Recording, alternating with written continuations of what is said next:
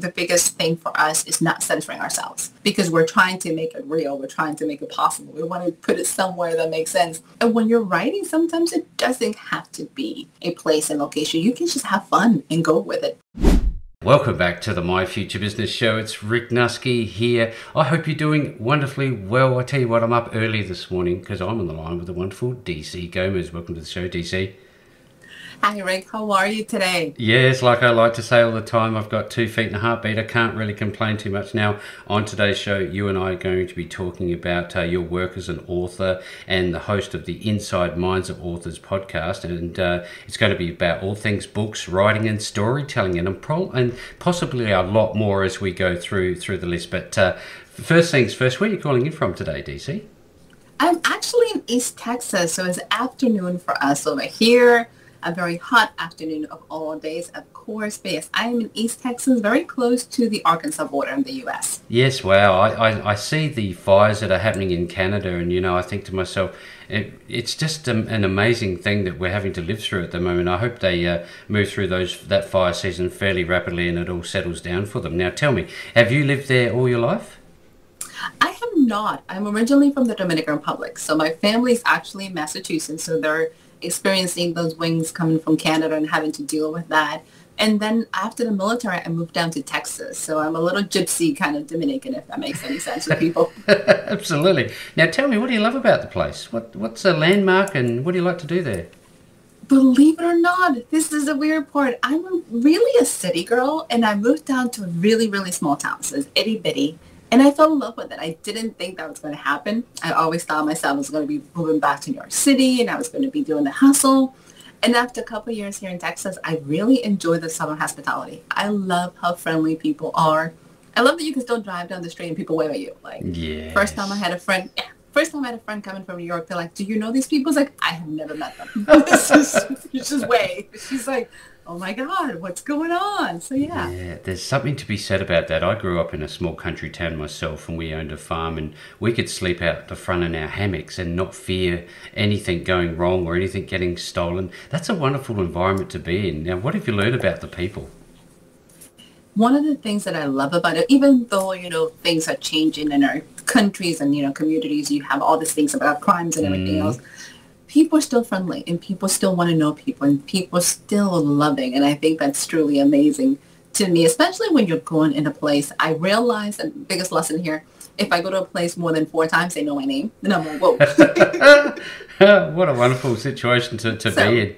Yeah, that's fantastic. I know that you enjoy taking long walks, and tell me a little bit about how important, going on walks is for you. One of the things, prior military, I don't think I realized how much I miss or I enjoy being outside. The crazy thing is, I have a sun condition. I'm the only Dominican, I think, right now that can't be outside without blistering. Oh. So a lot of my, oh God, yes. A lot of my walks, and I live in Texas, so wow. sunny and bright 8 months out of the year. So the fun thing about it that has changed is having to get very creative to enjoy the outdoors, having to be creative, being outside, enjoying the trees, or just walking. I'm having to learn to be much more, innovative when it comes to my exercise. Yeah. Well, look, we all do have challenges, don't we? And it's not the problem necessarily. It's how you respond to it, isn't it? Now, and what do you do with it? Yeah, what you do with it. I know that I had to laugh because you talk about these pesky UV rays and your true nature is coming out because your vampirism is now showing. I thought, here we go. So, go ahead. I have a really dark sense of humor for anybody who's concerned about it or just wants to know. And what do you do when you're hit with situations that are outside of your control? Like this happened when I hit 39. So it's one of those things. It wasn't like I suffer from, allergies all my life. I didn't suffer from sun allergies and I didn't have these things. So when you start looking at things like, we're just going to make the most of it. I'm just going to have fun. I'm just going to laugh about it. Yep. It's just going to see what happens because there's no control over it. So because I write a lot of urban fantasy, that became really fun just to play with it. And everybody goes like, are you really a vampire? I'm like, oh my God, what am I going to do with you guys? Are you for real? Now tell me, do you enjoy a movie? I absolutely enjoy the movies. If I could spend a lot more time just hanging out in a movie theater, I would. Yes. So I will really have a blast. Yeah. Is it one of those things that you go cross genres? What's your favorite type of movie? Do you have one? I don't do a lot of dramas. I think as I get Right. older, I'm not quite into the crying and the heartbreaking. If you give me some action adventure, that's me. I love superheroes. It's kind of one of those like, Oh, give me I'm some with you. Marvels, DC. Yeah. Yeah, Give me something fun. well, it's great that you've got DC as the name. That's all I can say. So much fun. Love it. Now, when we're growing up, I used to have pets. Did you used to have pets in your family? I have not growing up. I have No. pets now as an adult. Oh. I literally have I got engaged. My fiance has 2 cats and I have 1. So I have been known to be the undercover cat lady. So now I really have cats instead of just 1. So yes, that's been the joke. It's funny because we're hyper allergic to cats, but we're okay with dogs. It's really weird, isn't it strange how things affect people different ways? It's strange because I'm allergic to the world instead of cats and dogs. And I'm like, how does that happen? Well, Of all things. going back to our childhood, DC, what do you remember about your childhood? Is there any fond memories that you could share with us? One of the biggest transitions, especially in that early age, and we moved to the States when I was 10 and a half. So growing up in Massachusetts compared to Dominican Republic was amazing and just different. My first images of the United States for anybody who goes across countries and goes to Massachusetts in October, like I'm looking out the window, I'm coming from a Caribbean country, which is gorgeous and it has to do water. And I look out the window and all I see is cemeteries and dead trees. And I looked at my mother and I was like, What are we doing? where? I was like, where are we going? And it was that weird feeling of growing up very much like 75 degrees, 85 degrees in the islands, to come into the States and having to wear a coat. Like they brought sweaters to us to the airport and we like get bundled up and I'm like, what are we doing here? What are we doing? I love it. Thank you very much for sharing. I wonder, in our formative years, we often, not always, but often have people around us that we look to, for advice, for mentoring, if you like. Did you have anybody like that in your family or in your circles? My dad is that person, not just to me, I think to the whole community. Yeah. He's growing up, I don't think I realized my dad teaches in parable. I think it took me a few years as an adult to realize he's telling me these stories and I finally realized, are you talking about me? Is that me you're referring to? We've been doing this my whole life. He's also the reason I deeply became a storyteller. It's just because my house was always full of books. It's the one thing, you can get away not doing chores if you have books around the house. So books were always around. My parents were both very immersed in just literacy, just enjoy it, have fun. And they encourage it both in English and Spanish. So it was interesting to see when I got to college how different my upbringing was, how much of a traditional yet very liberal household my parents were raising. Yeah, it's one of those things where I look at people who are writing books, and it takes a special type of person to actually get to that end point. We're going to be talking a lot about that in a moment. But tell me, what's a day look like for you? Are you an early riser? Do you like to sleep in like I do? What do you do? Talk us through your day. Honestly, I'm a morning person, but nobody in my house seems to be. So my fiance and I have opposing schedules. So he works nights, I do days. So normally my mornings are very busy. I usually start meditating. I am a meditator. I teach meditation for anybody who's interested. So I will start my day I don't know if anybody has pets. I'm feeding cats, fixing house, prepping, whatever I'm doing for the day, and then I'll meditate before I start my actual day. And then I have hours that I can today, Fridays, I'll run some errands. I have days that all I do is just write. I have days that I tend to do marketing. So, and on the side, I also have a day job that I tend to adore. And I don't talk much about it, but so I have multiple schedules that are very, very busy. Yeah. And I live by my phone. My calendar is officially my lifeline. So if it wasn't by my calendar, I don't know how I would do everything, which I find to be very interesting. I have an Amazon live show on Wednesdays. I do a TikTok live on Thursdays. Yep. So I have to be very cautious of my time or else I get numb to myself. And sometimes people say, is that a bad thing? I was like, I feel very off balance when I don't have alone time and I don't have time just to decompress and get myself back in order.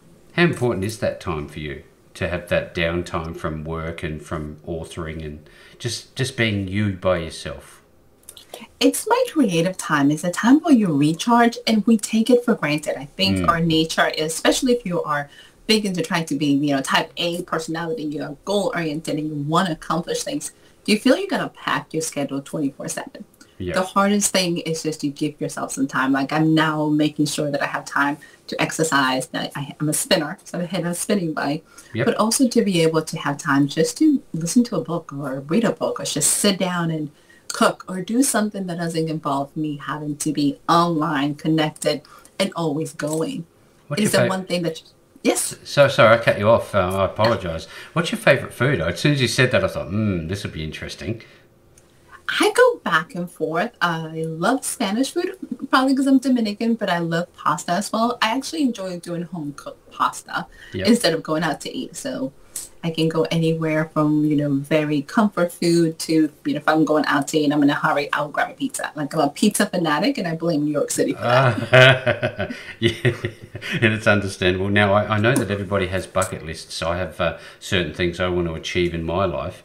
What's one thing in your bucket list that you'd be willing to share with us? Right now will be probably going to Egypt. It's Egypt. always been I have an obsession with Egyptian mythology. I have an obsession with the pyramids. A lot of my books feature it. So anything like that's one of the biggest things on my list is literally going to Egypt. See, that was what I was going to ask you. And may I say your background with all those books is just capturing my eye. I'm finding myself looking at you, but then just looking past you going, what titles can I identify there? It's such a wonderful collection. Now, you talked about listening to books. Is that a preferred option, or do you enjoy the hardback, sort of picking up a book, that tactile feel? Audiobooks have become a recent adventure, and I want to put it out there because I have a hard time sitting down with an audiobook and not doing something else. So if I'm going to disengage, I'll be playing right now. I'm playing Sudoku and listening to an audiobook. Like my hands have to be holding something and doing something for me to be able to do it. I know. Preferred method is always going to be a paperback or hardback. Like, I like the feel, and it also makes me stop. Like having something in my hands truly knocks me out.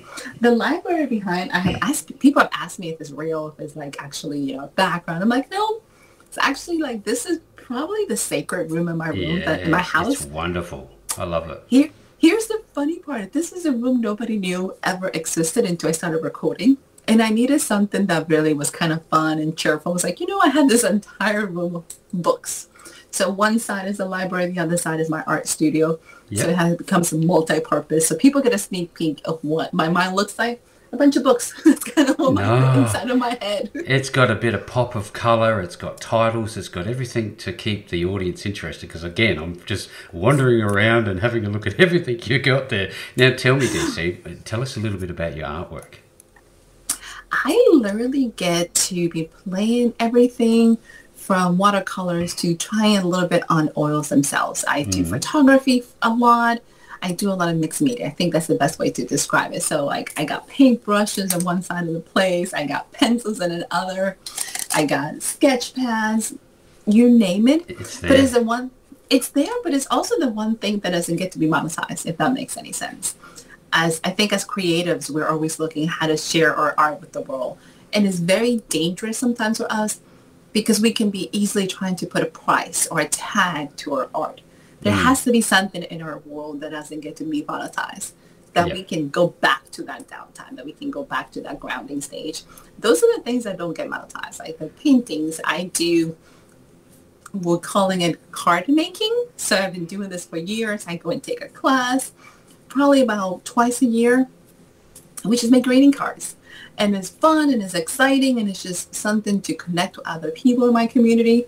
But it's something that I get to mail to people that I love. But it doesn't get monetized. So it's kind of finding the balance between being a creator, being somebody who's always busy, and still making art that doesn't have to have a price. I find it fascinating when you think of the likes of Banksy and any other famous artist. They never started out, did they, with the intention to be known? This guy's completely anonymous for the most part. Nobody really knows who he is yet. People pay just ridiculous sums of money. I mean, it's an obscure sort of situation, I have to say. But tell me, how did you get into writing books? Where did this all start? I have a background in film and television. So the writing books is a strange side story. When I tell it, everybody gives me this look like, really? What? So here's the behind of the business and the art all crashing together. I graduated from film school and I joined the military. So I joined the U.S. Army because I wanted to learn about people. I was going to write stories about people, and I realized at 21, 22, I knew nothing about nobody. So let's meet people so I can write about it. All I knew about was college students, filmmakers, and probably Dominicans. And I was like, might need a little more. Just a little bit. Just a little bit. Just a little bit. The one thing that changed my life in that plan was I joined the military of July 2001. 3 years later, we had September 11. My entire world changed. I went from wanting to write stories about people to how do I defend the country that I love? How do I defend my family? How do I change that? And I also realized how quickly you get lost in that bubble, how quickly you can get lost in a different track of everything you thought you were going to do. And I found myself literally 10, 15 years later going, I have a great job, love my employers, love everything I'm doing, the people are great. And I was miserable. I hated all the things that I was doing on a much more holistic basis. I wasn't following my dream. I wasn't following my purpose. I wasn't doing anything creative. And I realized I'm in a small town in East Texas. What kind of films can I make? And I ended up one summer, literally, July is like that month where I get to reminisce on how I got here. And I'm crying to my spiritual director and I'm having a meltdown. And I literally came up with this whole writing a book. And she's like, why not? And I'm like, who's going to read this thing? And everything I said, and she shut down. Everything I had, she's like, yeah, whatever. Oh. And I found myself pretty much from July to November writing this novel as fast as I could to put everything. I didn't tell anybody. I didn't say it to anybody. I was terrified of what anybody was going to say, and came up with this amazing journey of finding myself back home. And that's what I'm calling it, of writing, of creating, of finding myself in that space that was truly mine. Yep. And be able to put all these things together, be able to be a creator, be able to still do corporate America and be happy. And that's something that I hadn't been in a very long time because I kept trying to do everything but my true passion. So writing became that escape. And then I realized, I can do this. I don't have to leave the town. I don't have to move anywhere and still be able to create. Do you find, mindset plays a part in how inspired you are on any given day to actually put pen to paper? I guess if you use pen and paper or typing, how do you get motivated if you're not in the right frame of mind? Deadlines are usually the best for me. I'm a type A personality. If I have something to do with something, that's going to be a huge motivator. But if I'm ever stuck, music has a way of kicking that back into gear. Yep. I would start blasting music and a spinning bike into my mind, and my body stops fighting each other. So you said mindset. A lot of the things that I find is we spend more time telling ourselves either why something's not going to work, or what I tell everybody. Most aspiring authors spend more time writing the dissertation to the award they're going to win than actually writing the book. I was like, you should write the book. It might be done by now. Yes. But it is that fight with ourselves. We spend a lot of time giving thanks for this amazing word you're going to write, or saying why you're not going to write it instead of actually giving yourself permission to write it. That's great feedback. Thank you so very much. I'm absolutely loving this call, DC. Now, tell me, I touched a bit on pens earlier. What's your preferred modus operandi when it comes to getting your ideas onto the page, as it were? Do you still think there's power in the pen? I do. I am very much an outliner, so I have index cards all over my house. Like before I even write cursive. I'm that old school. So. Oh, no, I do too. I find it easier. It's very much therapeutic for me. If I can write it out and let those thoughts come into play, then I can go back and type the book. But a lot of it starts with crazy brainstorming. I know people look at me kind of crazy because I have little index cards everywhere. And I'm the author that as soon as I start writing, I giggle as I write. Oh, I cry. I'm very emotional.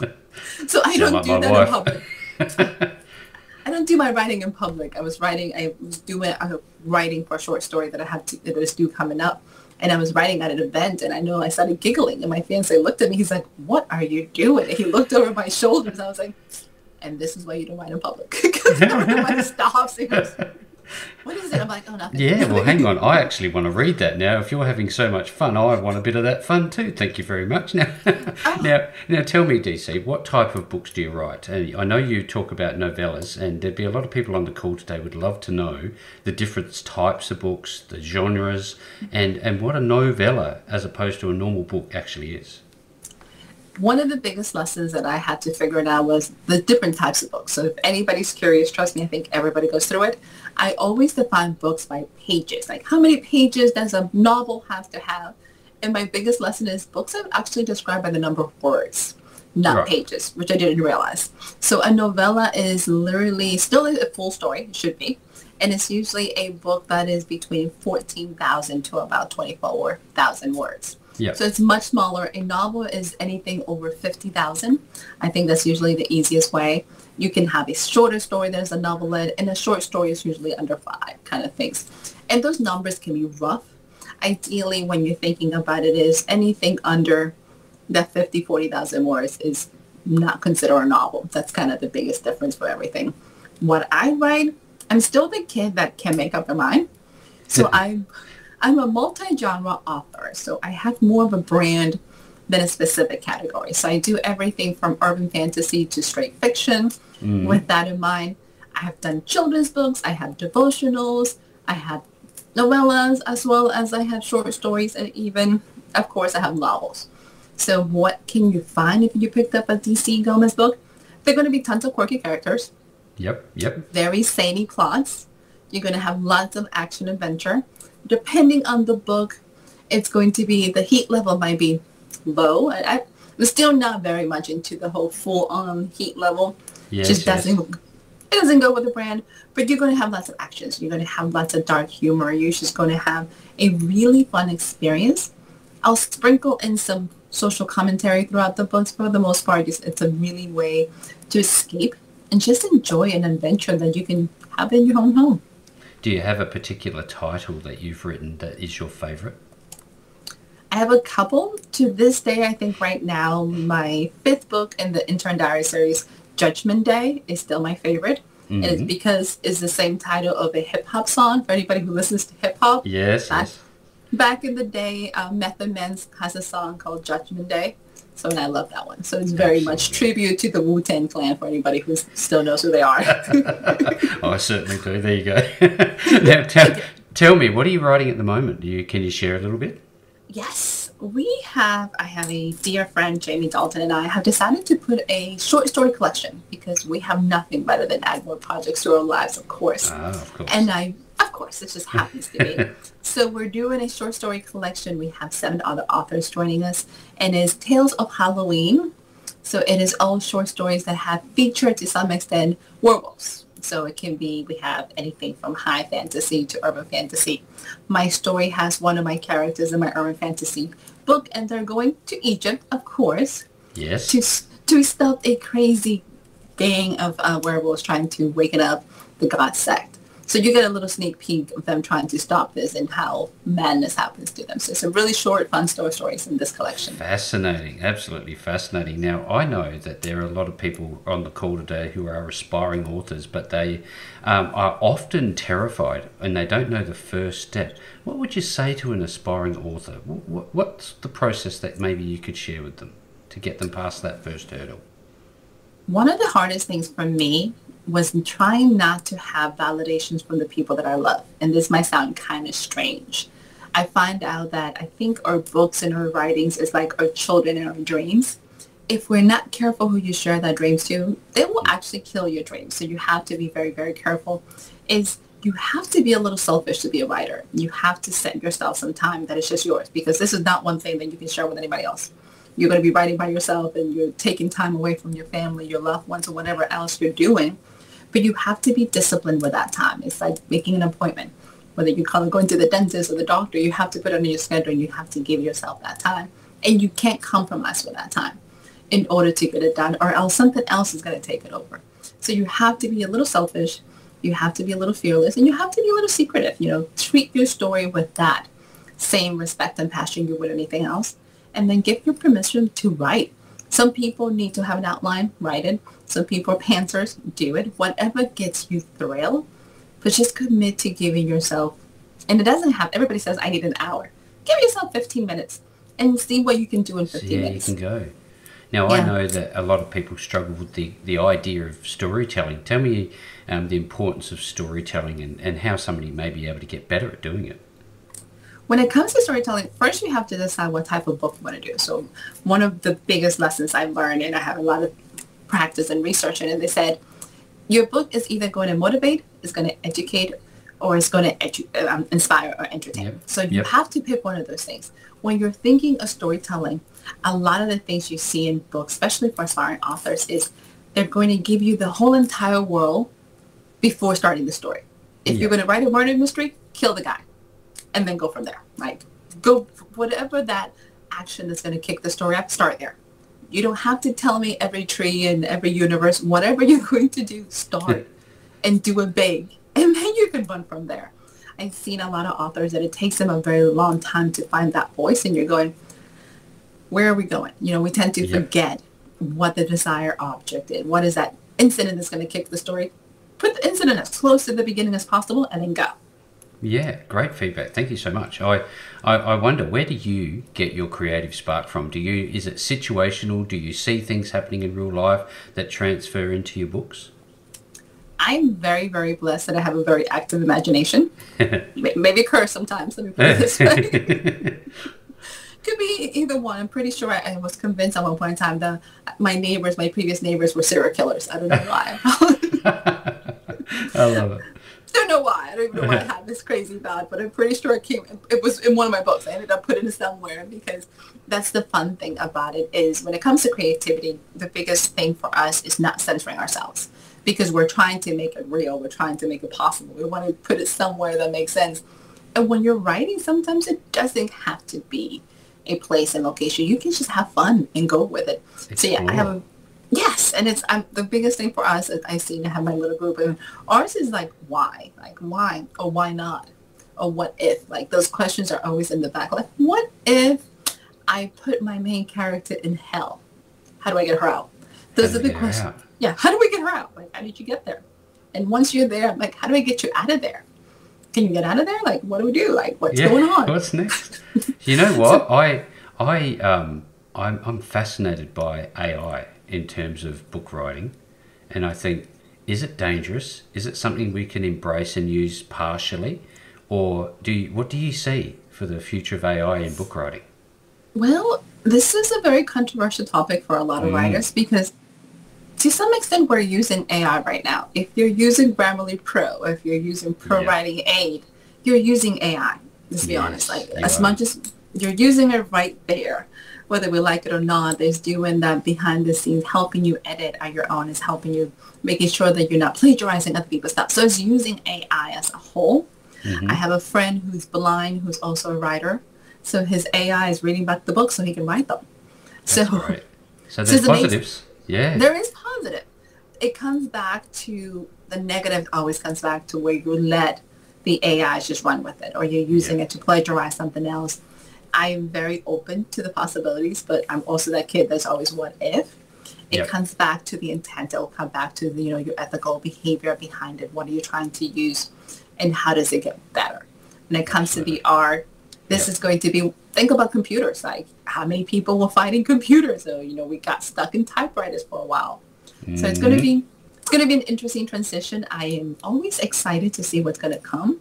But I also want people to be aware that we have a lot of people who are like, I won't use AI. I'm like, you're using it now. And if you have a phone, your phone has, What do they say? The future's already here, isn't it? Now, tell me, I know that you're involved with the Kickstarter project. Tell us a little bit about that.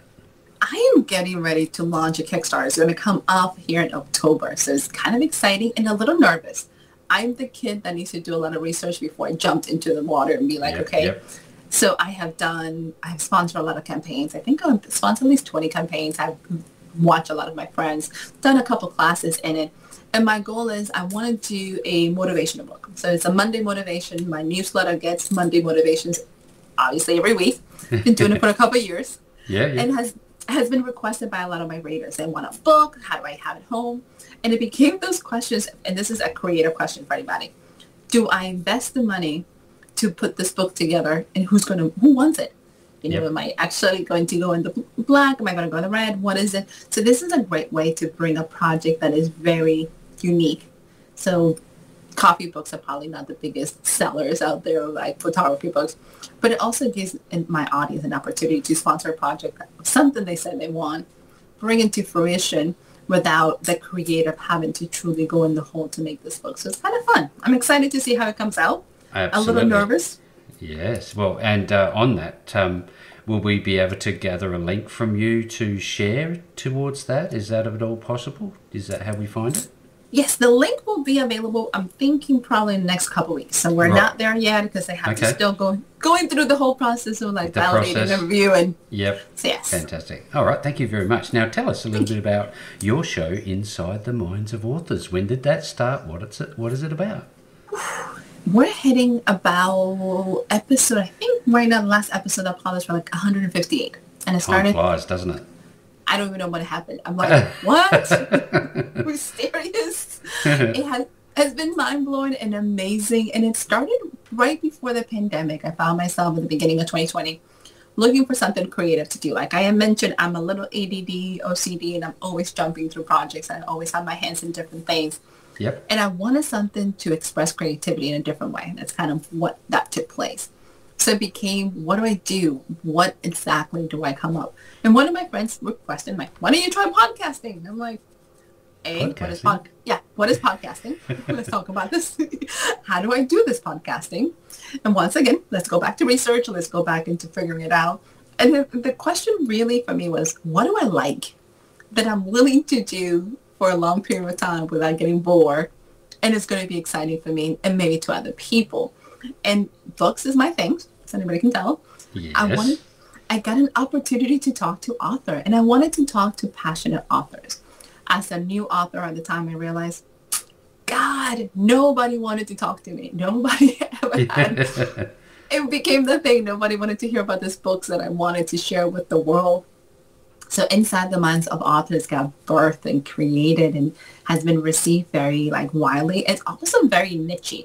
So if you wanted to know about different authors, and there is no genre in terms of what we focus, we do anything. I have had everything from children's authors to business to erotica and everything in between. And everything in between.